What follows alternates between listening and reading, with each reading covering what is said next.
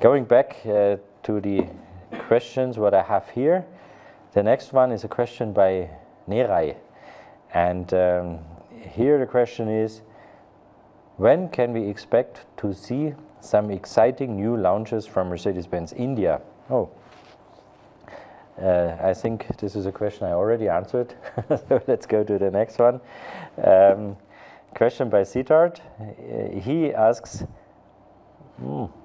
maintenance of Mercedes cars are much expensive than maintaining Audi or BMW. Is it a reality or a perception? So, dear Siddharth, here I can clearly say this is absolutely only a perception. The cost of ownership is one of our key focus areas, and every Mercedes-Benz car, I can tell you, is very competitive if it comes to the total cost of ownership. And we have a program in place what covers everything from financing, leasing, insuring. We have a service contract in place, we have roadside assistance, we have a 3 years warranty without mileage limitation. We have highest residual values in the luxury segment. So, and if you put everything together, it's completely peace of mind. Yeah? So you can be assured the total cost of ownership of Mercedes-Benz are at least one of the best what are available in the market. So I'm happy if there's further questions on that to go more in detail. Cost of ownership is a strength of Mercedes-Benz. So, moving on to the next question. It's a question by Yashita. And it is, will the increase in CBU duties further affect the prices of Mercedes-Benz cars? Yeah, here I have to say, Yashita, unfortunately, yes. We will have a price increase from April 1st. And on the locally produced products, there the price increase will be in a range from 1 to 4%. And looking at the CBUs, there, due to the hike in taxes, the increase can be, for some models, even up to 20%. So this, unfortunately, is no good news, I know, but actually we have to just give these higher costs coming out of taxes to our customers. We cannot just bear it. Generally, I have to say here, the taxes on automobiles in India are some of the highest in the world. And my personal wish is that we find a way to discuss with the government and with all the responsible agencies on that. Finally, high taxes lead just to higher prices. And here we have to come to compromises what serve everybody involved into this business. But coming back to your question, yes, it has an impact on pricing, and it will be valid from April 1st.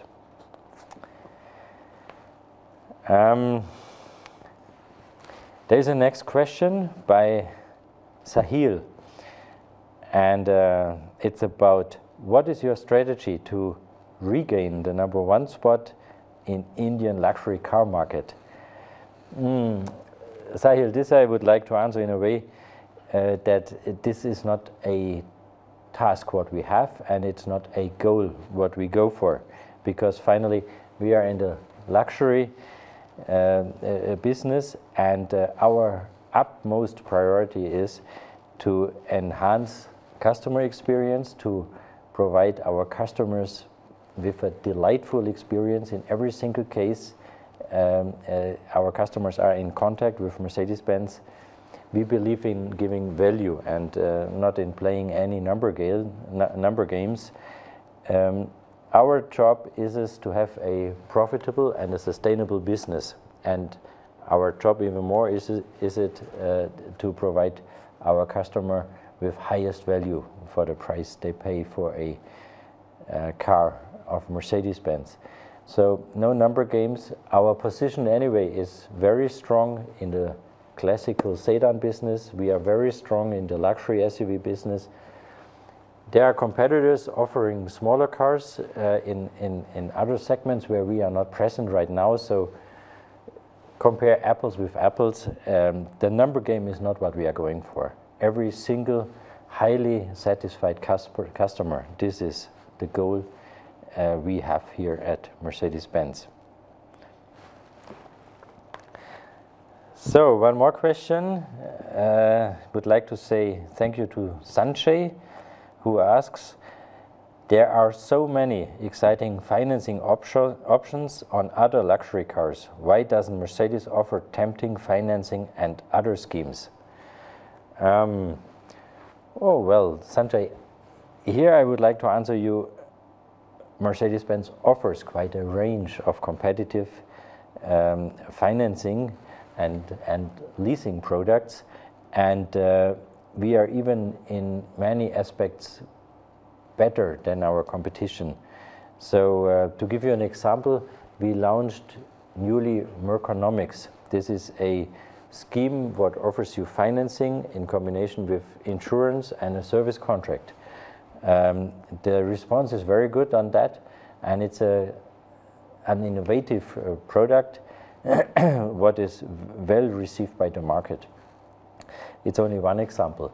All the range of financing and leasing is available in Mercedes-Benz, and we are even working on new schemes to be introduced with Q2 in this year. I don't want to tell you too much right now on this, but from the beginning of April we will have a new and very interesting financing product, especially for our new cars to come in the market. And with new cars, I'm talking, for example, about the new A-Class or the new B-Class SA diesel. So the setup of our financial options is already quite good and will be increased and improved further. But Sanjay, thanks a lot for this question. So another question came in by Joseph Suresh. Hello, sir. In Tier 2 cities, there is no showroom and service center for Mercedes-Benz. What is the reason? Okay, maybe Joseph, you could give me a bit more concrete input to this, because we are already in a number of Tier 2 cities. Maybe in yours not yet, but if you tell me where you are, then I hopefully can tell you when we will be there in your city. The strategy, Joseph, is quite clear.